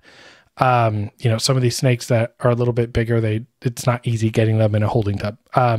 So they'll help with that aspect, and then they help with the cleaning part. And then pretty much like for all of them on like, within that first week, day 2, day 3, any snake that I have, I don't have large snakes shoved in racks. So any snake that I have that's in a rack, they understand what the hook is. They've seen me, because again, on a 2-hour cleaning period in my garage, we're probably going through at least 20 retics, whether they're babies I'm selling or adults, and they're seeing me use the hook, right, and how to turn off that food response. And so anything in a rack, if you feel comfortable and you want to give it a try, go. Fortunately for me, Sean, when he started at the age of 14, and James is in his mid-20s, they just both are naturals. They caught on real quick. And now even Sean, he's 16 now. He can take out any snake. He can take out any snake he feels comfortable. And again, the only snake that I tell them, like, you're not taking out unless I'm there, is the Slayer girl. And that's just because sometimes there's no shutting off her food response. And because she's so big, if she decides to come halfway out the enclosure, she's not going back in, right? Unless like it's a pretty fun situation sometimes. And so, and they've now learned what females do when it's like time for them to get on to cycling. Like females that are proven breeders here in my garage, there's a time of the year that like they know, like, okay, I can't just handle and have fun with her because she might just randomly wrap me with a food response. And so there's like they've picked up on, they've done a phenomenal job. But that's essentially what I do is I really just hone in and talk a lot on paying attention to body language, because if you can understand their psychology and you can understand their next move, you can keep yourself safe all the time. Yeah, I tend to agree with that. Yeah, pretty good answer. Sorry, you can say something? Yeah, I mean, yeah, I don't know. I'm really impressed with James, and I mean, to have a 14-year-old, 15, and a 16-year-old and watch him take out a wild caught 10-foot Kalatoa I'm just sitting there and I'm like, damn, I wish I was that kid at 16 being able to do that, man. That's so badass. I probably would have been a little more nervous than he is at 16. Yeah, for sure. That's pretty impressive. Even even now, and I've got quite a bit of experience. It's a bit of a nervous thing, especially a snake that like I don't know. I get pretty nervous around snakes that I've never like interacted with or seen someone interact with. So, like for example, I went and saw a friend's collection recently, and he just brings it out, puts it around, and obviously I trust him, and that it's going to be a happy snake, but it's still like you're watching its head a little bit. Just dude, I don't trust anybody's snake. They can say it's a puppy, and I'm still like, let me give it some trust. Like, I don't trust a hatchling I haven't seen in a couple of years. Right, that over at Phil's house. I mean, yeah, I trust your relationship with it, but we're late at night trying to record, and he's like, "Yeah, just pull her out, no hook needed," and I reach in and get bit. Like, yeah, I'm gonna probably stick to my routine from here on out. Yeah, I'm gonna not trust that snake until I know from its body language I can trust that snake. Me and Nathan have been pretty transparent. We don't like getting bit. I avoid it at all costs. And, some people are the opposite. They're like, oh, they'll put their hand in front of a snake and get bit. I did love watching you get bit, though, just because everyone knew it was coming. I knew it was coming. It was such a spectacle, too, because it was a party over at Bill's house before an NARBC show. But I was hoping I was going to pull it off without getting bit, and people are going to be like, damn, but nope, got bit. But yeah, like I don't, other snakes in people's collections, like it's just something that, and that's, again, thankful for James. He came back. Oh, there he is. Yeah, I'm thankful for James because James is the dude in the garage that doesn't give a shit to be bit. So we're doing photography day with hatchlings that want to nip and bite, and James is the one pulling them out of the tubs, and I'm like, thanks, dude. But yeah. I think it's I don't know what I was gonna say. My mind went blank when when it messed up. I think I make I'm a bit more risky when it comes to what I do. I think you guys have seen me on the Zoom calls. Yeah, I've done cuddling with the hissing African rock that just hated being handled at any cost. Like, yeah, we were all waiting for it. That was a bit too close to. Luke's handling a snake that's doing this, and he's like, "I'm all right, guys."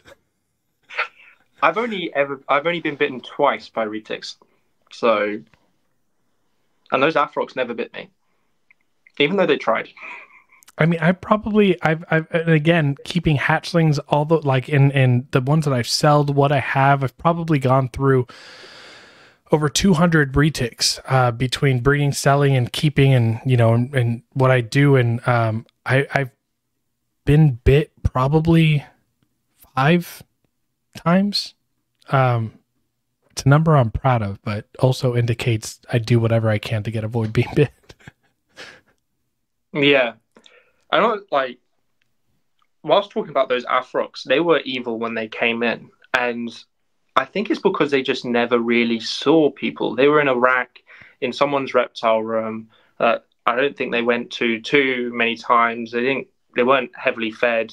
They were quite conservatively fed. So they weren't seeing people that often. And then so when I had them in my bedroom and they could see me eating my dinner, going to sleep, they could see me all the time. They tamed down really quickly. Like right at the start, they were evil, but I was pretty happy with them towards the end. I wonder if that sort of came across on video. I don't think it did. No, it certainly didn't. No. Yeah, so whenever I end up breeding or my collection starts to really increase, I think that's one thing that I'm going to really try and do is make sure that my snakes see me whenever when I in my reptile room, which I'm making, that they can see me from any racks or enclosures that they have, because that really helped them. Dude, we did the experiment with my Halmahera and moving it from a rack over into a focus cube with UV lighting and, the phase system that we did to introduce different variables. But that snake was very nervous, very defensive, so nervous that when you held it, it would wrap your hand and freeze, right? And you would spend 20 minutes trying to get it back in without forcing a negative interaction on it and it biting and getting scared. And within the first 2 weeks of just putting it in an enclosure with a glass, like a door that it can fully see you, behavior dramatically shifted and that defensiveness went away. Yeah, I've really seen it change. But do you like all of your animals being quite tame? Do you want them all to be tame, or do you like having that little spicy snake in your collection that is keeps you on your toes? I don't know if like is necessarily the right word for it. I think it's, for me, almost a necessity just to remind myself.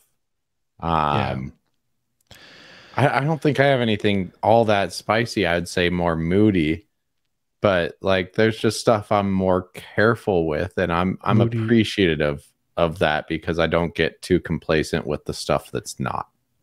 Right. Moody's a good word, like my Soleil, right? She's not spicy, but she has her days, and it is fun, right? Because at the end of the day, once you get her, I know that the moment that I see her trying to get back on her shelf, I'm safe and I'm good. You start to learn when she's out of it, and it kind of, it brings up the adrenaline a little, but I don't like assholes. I don't like, not my thing. One thing that I will say is really cool is keeping these Pimboras, these Sri Lankan pythons, it's really cool to handle a snake that is just growling and hissing, but their body language and they're moving and they're totally cool, but they're also hissing, right? So that's a weird but cool experience. But no, my two spiciest, and I mean spiciest, is Mayaru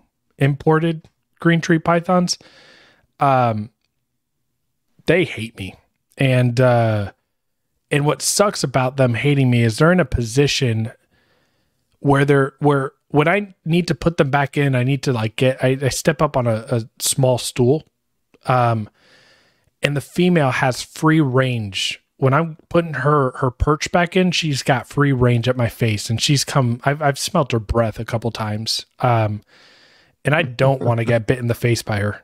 How's her breath smell? Not good. Fear. So not fun. I don't like having to take them out. I do everything I can to clean and work around them and not. But there are times I got to take them out, and every time I do, I'm there's a dance, right?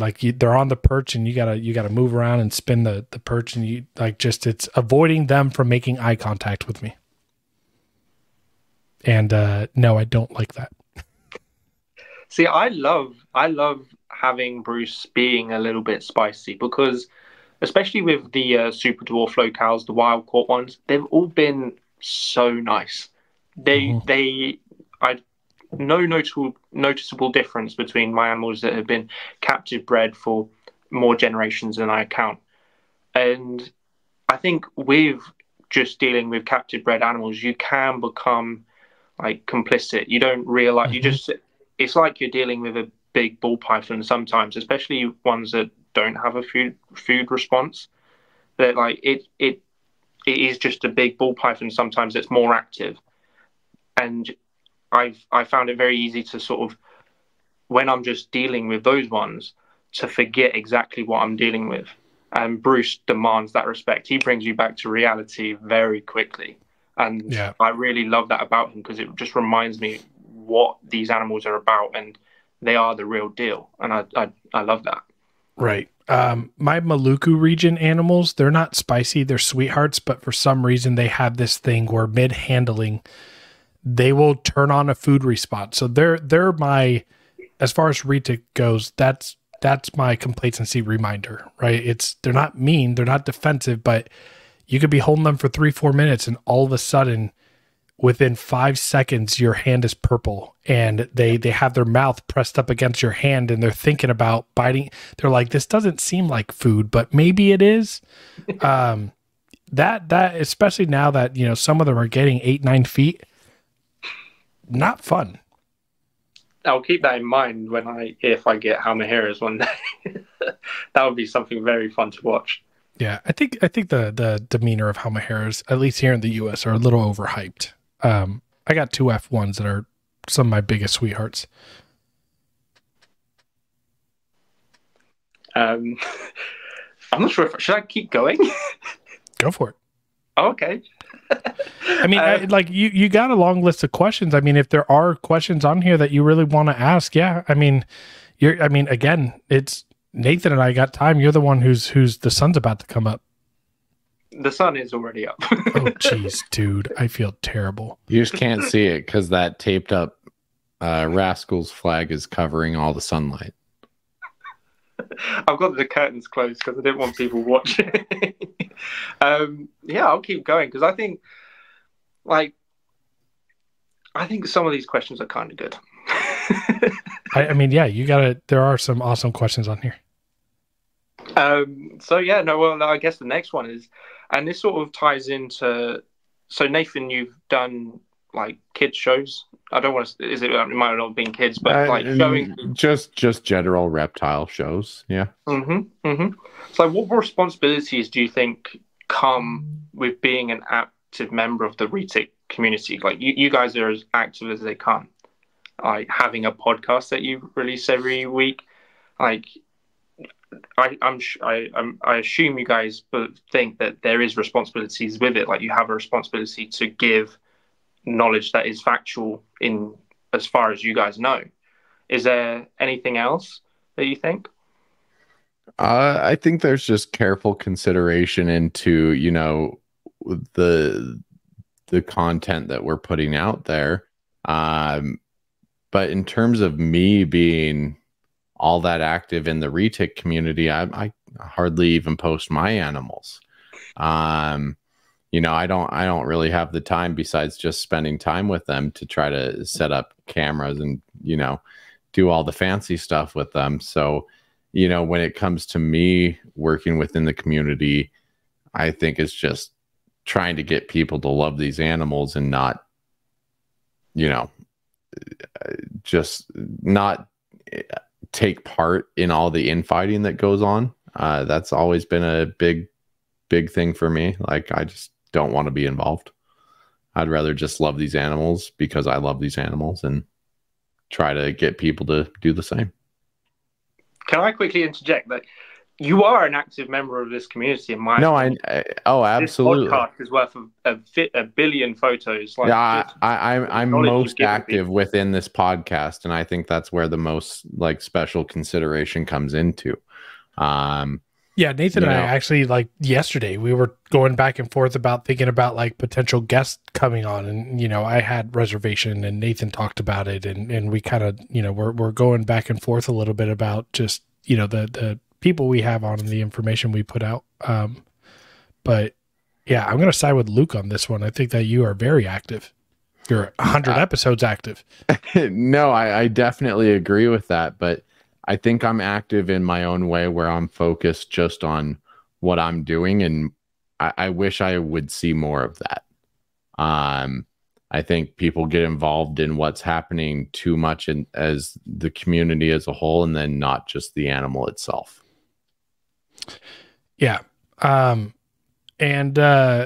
know, I think for me, you know, the content that we put out has, you know, there's not a single episode that you know, I regret putting out. You know, but I think like with the information that we put out comes consequences. There's good consequences, and there's you know, there's negative consequences, right? And I can use the TK Kalatoa Superdwarf, you know, episode for example. And again, that was going based off of all the information that we were able to compile, talking to some other people, and just like looking at the information. And again, with good intent of like, let's really stop and think about what we're doing.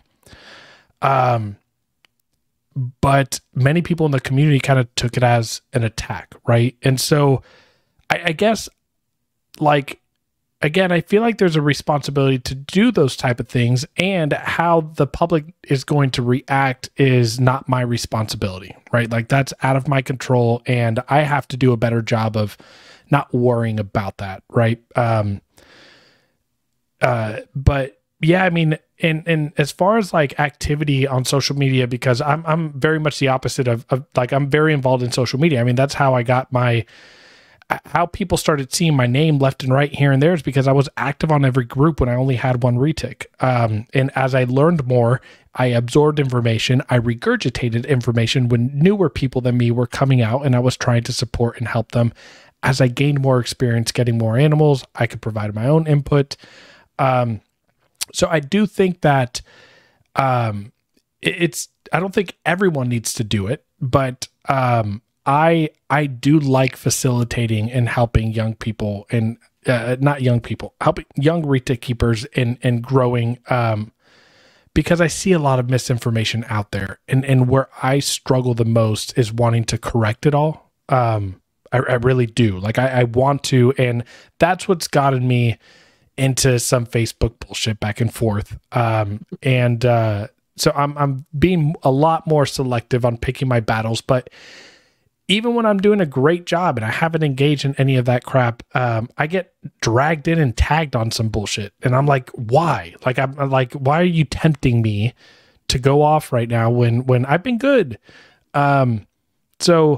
And I think the reason why I get tagged is because I have a large social media presence. I'm very active on the forums and on the groups. And I'm going to be honest, 2024 has been amazing. It's been my least active on Facebook groups. And I'm appreciating it. I feel like I don't have to be anymore because I have this. And I think where I'm commenting the most now is when people have questions. Where you'll see a lot of my comments come up is I'm posting a link to an episode that we did on the question that they're asking about. And that to me is, here. I know you want the quick answer, you want the easy answer, but here's an 1.5 hour long podcast talking about pushing. Listen, learn, and ask me if you have any questions. And I think podcasts like this and just giving out information in general, no matter like how small, if it's just a comment on someone with an issue, it's one of the best ways to give back to a community that you've learned from. And I think sort of your episodes, I reckon they help quite a few, especially the earlier ones where you're just going through the basics. I think they must really, really help people. Sorry, 1 second.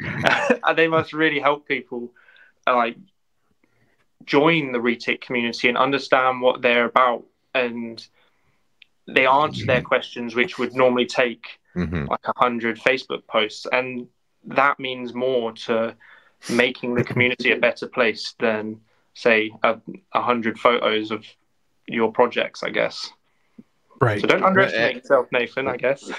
Well, that's the reason we started this podcast. I mean, ultimately is, well, not only that, but we wish we would have had some of this information getting into these animals. I mean, it's a big responsibility owning one of these animals, let alone, 12 to however many Lucas has hidden away in his garage.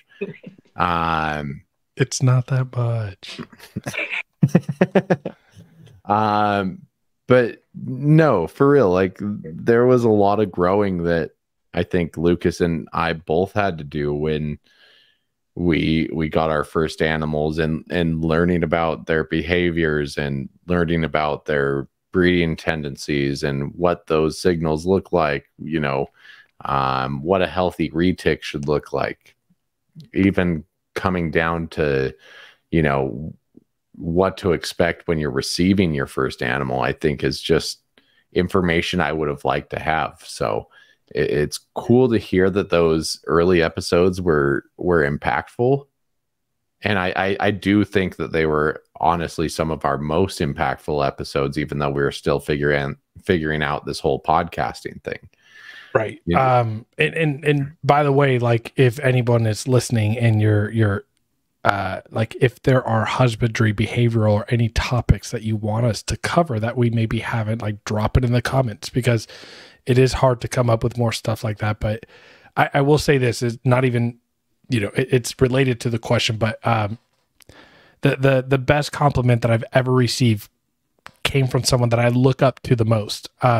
Chris McVicker reached out to me and said, I just rewatched your guys' episode on pushing, and you guys helped me solve an issue with a pushing retic. And this is a guy that's been doing this for 15 years that I love and respect, and I consider him a best friend in the industry. And when he said that, I was like, okay, maybe we're doing something right? Because you always have, Nathan, I don't know if you still struggle with it. I struggle with it every single, like, episode is like imposter syndrome, right? I face it here. I face it teaching in the hair industry, and it's just like it haunts I know you. enough It's to be there. able to help someone. Right, exactly. But yeah, so hearing things like that is huge. So yeah, just as far as like we do need to, again, like the guests that we have on, and now that we have a following, I think it's important that we're representing who we want to, like what the network is trying to portray. Yeah, and I think you do a really good job at that. So for someone who is just getting into retics, how would you recommend them join the community more, get more involved with people? Like, obviously, your podcasts are a great place to learn, but for the stuff you don't cover, or communities that are welcoming to newer people, because I understand that Facebook groups can be quite daunting and a battlefield at sometimes. Right. So shameless plug here. There's a link down below, the Retic Lounge. And I say that not because we want it's $5 a month. And it's not a lot, but what's beautiful about our community and our Discord is it's active, and there's people that have been keeping and doing this longer than me and Nathan. There's people that have been keeping and doing this for a month, and there's people joining that don't even have their first retic. And to be honest, I don't like, no one has ever asked we have members that like, hey, dumb question, right? But again, people are like, no, not dumb. That's a good question. But I guess it's find your community and find the people that seem warming and welcome to you, and kind of let them take you under their umbrella if they're willing to. And I don't know why my gut is telling me to say this, because I disagree partly with it, but I think it is very important that people get onto Facebook and they join the forums, because there is so much information out there, even if it means not interacting. But like, if you have a question you don't want to ask, someone will ask that question. You'll be able to read everybody's response and everyone's asshole comment, and you'll save yourself that feeling by not doing it. But go on the Retic Nation, go on the Retic Alliance, go on the US Superdorf and Dorf community page, go on Retic Worldwide, and literally type best disinfectant on the search, and you'll see 100 posts with all the information. You don't have to make a single post for you to gain a wealth of knowledge. Yeah, for sure. Especially on the Nation, if you have a question and you just even put it in the search, you'll get answers that were relevant in 2011, 2014, 2018, 2020, everything. It's the best way to, people ask me, how do you know so much about A, or how do you know so much about B? And it's like, because I've read probably every post in the Retic Nation. I think that was a big part of just researching for, especially some of the questions that Glenn was asking me. It was just looking up on the Nation. When were Tom Longlands first imported? Well, there was the post. Yeah, exactly. Yeah. Do you have any ideas, Nathan? I mean, no, I think I caught on to that whole bit of like, if you need a question answered, like, utilize some of those forms kind of late, because I was always the person that was just like interacting a little too much and then getting burnt out by the interactions. So I wish I had that piece of advice going into it. I guess like I don't know if this is maybe answering it for you, Nathan, but I think one thing that was important for you as far as like getting connected, and it seems like for you was like knowing people locally and having that influence of people. I wouldn't have retics if it weren't for people like Aspen Mahan, who we just had on for the wildlife photography episode, and Richard Bilbo, who, you know, works closely with Reach Out Reptiles. Everyone knows the Bilbo line at this point. But yeah, I think, you know, I don't know if it comes down to just what I do professionally with the teaching, but it seems like local community definitely fills my cup a little bit more than the online community. Yeah. But I'm seeing more and more as I get into this, like I said, is just like I can utilize that online community in a different way where I don't have to have it take from me instead of fill my cup. Right. Exactly. Yeah, that's why I wanted to ask you that. I feel like you gained a lot from like your local people, and I didn't look there right away. You know, and I'm fortunate that now James and Sean are coming over and they're able to get a lot of that experience and gain that locally. I'm a very tactile person, though, just in nature. If I don't have that tactile experience with something, I'm not going to. I was going to say that's that 102 autism score right there. Oh my God. I knew you were going to bring that up. No, I mean, I have to connect with it on a physical level before I, you know, pull the trigger. It's not just a pure informational research thing that drives a passion in me. It has to be some kind of connection in person. Yeah, it's a valid point. One of the things that's really helped me is like I hate talking to people. I hate reaching out to people, but I made the effort, I don't know, probably just over a year ago, maybe two, just to reach out to people who I knew they're in the UK and so local to me, and I liked the stuff that they were posting, just to say hi, what's going on, like what are you into, like retic wise, are you planning on breeding, stuff like that. And through that, I've found people that I will now never talk to again and avoid like the plague. But I found a small group of friends who I talk to every day now, and they are great. And you know, we've met up a couple of times now, and I don't think I could make it through the retic community still sane without having a little group of sane people around me. Is that right? Right. Exactly. You can also get a sense too on social media, like who are the assholes that you don't want to message, and who are the people that seem kind of a little bit warmer and inviting that you can message. I'm not sure if I should answer that, but no, I'd say that's my observation at least. Like, there's definitely people that I see their interaction, and I'm like, yeah, I'm probably not going to message them. And then there's people like Eric Lee, right? I sparked up a conversation with Eric Lee, not interested in an animal or anything, but just his online presence made me feel safe enough to want to reach out and talk to him. Oh, I thought you were going to start getting controversial. Oh, no. No. But yeah, yeah, it can be 50-50 in my opinion. You can either people can be either really lovely or you know, not want to talk to you, and if they don't want to talk to you, they'll tell you very, very quickly. Yeah, exactly. So I think we've been going for just over 2 hours now. We should probably wrap up. A couple last questions. Okay, give us your hot view that can't be left behind. Yeah, give us one or two more fire questions, and we'll wrap it up. We'll try to answer them as fast as possible. I do also want to respect the Patreon. Patreon asked a few questions, so maybe we'll pull 2 Patreon questions out for you to answer at the end. Yeah. So I would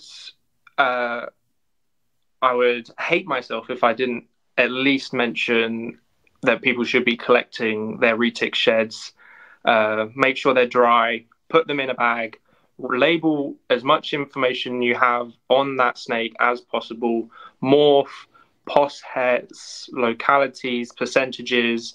I think they even want size, but as much as you have. You don't have to do all of it. Bag it up, and either send it to Rare Genetics Inc. And you had an episode with them, didn't you? Yeah. So you can watch that episode just to double check what they're all about. Send it to them, or if you're in the UK, send it to me. I'm going to do a big package to them all at once, and that will really help the community as a whole. Yeah. And if you guys are wondering how long sheds can last and what's like, as long as you can get like a quarter size piece and get it in a Ziploc bag, they will last plenty long. Yeah. And my final question is, what's the largest animal you could take in a fight? Nice. I was hoping this question wouldn't be skimmed over. And I feel like I'd really need some time to think about it, but I don't think it's that big. See, I think as seasoned snake handlers, I guess, we also have a bit of a cop-out answer in saying, oh yeah, we could take a 25-foot retic. I think it would be hairy. It would be hairy for sure. Do I have a shovel? Like, no, you don't get anything. It's caveman style. Okay. I think, it would be hairy, but I reckon, well, actually, saying that, I almost did get killed by my 10-foot wild-caught male. Yeah, no, I mean, that's what I'm saying. It's like, I feel like it depends on the type of species, because like, I feel like an octopus would suffocate me, but like, I feel like I could take a large dog. You think you could take a large dog? I feel like as long as we're looking at each other, I would rather have a bad day with any of my big retics over a dog. Oh, me too. But okay, what's your definition of your big retic? It's a 9-foot retic. 10 foot, yeah. Sorry. I mean, a dog would probably, that'd be dicey. I mean, largest even one of these guys, these stupid little cats that are jumping behind me on a bad day. No, dude, cats are their behavior so there's no predicting what the hell a cat's gonna do, man. Love cats, but also like if a cat wants to kill you, it will. That's why everything is on their terms. Largest animal I could take in a fight is kind of a broad question to ask too, because like there's so many tiny animals that can kill you so easily. Can I just clarify? Do you think you'll lose to a house cat? So I think a house cat is going to send me to a hospital. I think at the end of the day, it's going to be in a grave, but I don't want to get into a fight with a house cat. Yeah, I don't. House cat I got, it's not going to be fun afterwards if it's I'm going to be terrible situation. Yeah, I'm going to. All right, so what's your largest animal, Lucas? Do you want me to say what I think I might? Yeah, I would love to hear what you think. If I could also choose the sex of the animal, I think I could take a large female deer, like a doe without antlers is an important part. I think you go for the legs. I think that's wishful thinking. What? No, I feel like one well placed like hoof kick to the temple and you're done. Yeah, but they've got to rear up first. You can dodge that. Yeah, just don't stand behind it. Yeah. I don't know. This is a good debate. Like I'm still over here, like trying to like think of the classic. Like, can I take a bear? But no, clearly I can't. Clearly I can't. I think Nathan's sitting there thinking, I might struggle with a guinea pig or something. No, guinea pig I got any day. Let's square up. I'm ready. What about a big guinea pig, a capybara? Oh no, I'm not messing with that heat. I mean, again, I'm not going out of my way to pick a fight with a capybara, but I don't know, man. I feel like, again, I've seen capybara behavior. I think if it's my life or the capybara's life, I'm winning. Like okay. There's not. I'm taking, like, again, I'm gonna be hurt, but I'm killing that capybara. I'm done thinking of this in such broad terms. What's the largest animal you could handle in a hairy situation, disregarding all the small animals that can kill you very easily? Yeah, so like let's we're not talking about like I got a llama all day. A llama. I'll Dude, spit back at it, throw bows, like we got it. Dude, llamas are savages. Yeah, they're crazy. Yeah, like llamas are up there with ostriches. Like I'm They not are, but messing puff up your chest, run back at them. maybe like, an you got alpaca it. because they're smaller. I don't, dude. That's a. I mean, you make a good point. I feel like a female deer is a sizable animal. I don't know. You get the right position and just get your hands around the throat and just not. This is getting bad. This is getting Coyote, I don't want to maybe. You're not doing yourself favors, Nathan. You're going for ones with teeth and claws. Yeah, Like- but they're skittish by nature. I'm just trying to think of like reasonable answers here. Yeah, I mean, I seen a guy like roar his way out of a mountain lion fight. I think that video was from my neck of the woods. So Right. Yeah. Actually, I think it was in Utah. yeah, I'm pretty sure it was Utah. Yeah. So is it life or death? Like, do I have to Yeah. square up with it? Yeah, it's for some reason aliens have their own Royal Rumble and they put you in a room with this animal. You're both naked, Gladiator style. Love gladiator style. Only one makes out alive. You don't have. You just gotta live. In its natural habitat, so you can't sit there and go, "Oh, I'll just take a shark on land." Why can't it be at my house? Like, why is it got to be at their house? Oh, okay, Lucas. I'm trying to think. You know, deer's a good point. Again, I'm taking a capybara. Capybara is not going to be my ending. But that's the biggest. Trying to think of something that doesn't have. You know, he makes a good point. Like, I'm not going to pick anything that, like, if it happens to bite me in the neck, I'm dead. Right. You know, I think. How do you kill a large snake, first off, without weapons? YouTube viewers will appreciate that one. Sorry for all the audio listeners. I think I'm gonna. Yeah, I'm sorry to. I mean, yeah, deer, capybara.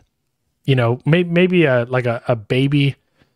You know, maybe like a baby is like a young moose bigger than a female deer that doesn't have like very sharp. Well, you are wild. Yeah. Over a llama?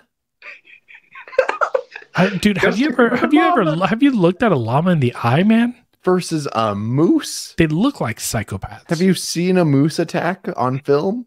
It's Maybe. terrifying. Maybe. Terrifying. Those things are ruthless. Don't mess with a moose. You do not mess with any moose. You know what? Give me an uncoordinated 2-day-old giraffe. I got it. That's a big animal. That's a big animal. I got a 2-day-old giraffe all day. Like that thing could barely walk. I'm kicking those knees in. It's falling on the floor. We're DDTing it just Lucas like you said. just wants something with the same disadvantage that he has. Take it out by the knee knees issues. and then, Have you seen and then a deal with giraffe's it from there. knees? Giraffe's knees, like, They're high. big. Yeah, that doesn't mean you can't punch them. And also, I swear they like can run from like 30 minutes old.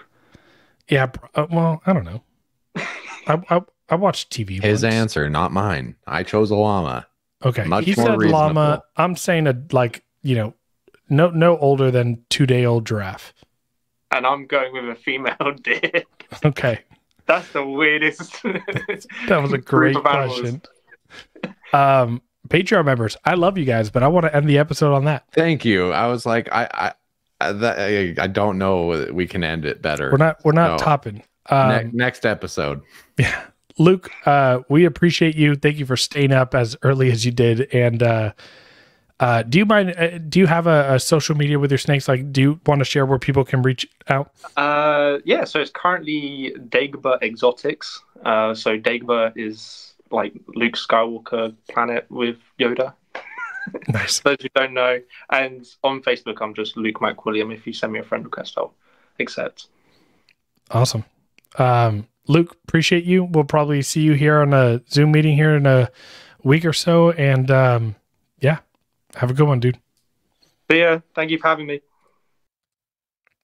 All right, guys. Well, 100 That in was the books. yeah, that was fun as hell, man. I knew it would be. I really and that's hope. why I was like, yeah, if we're gonna have any Patreon member like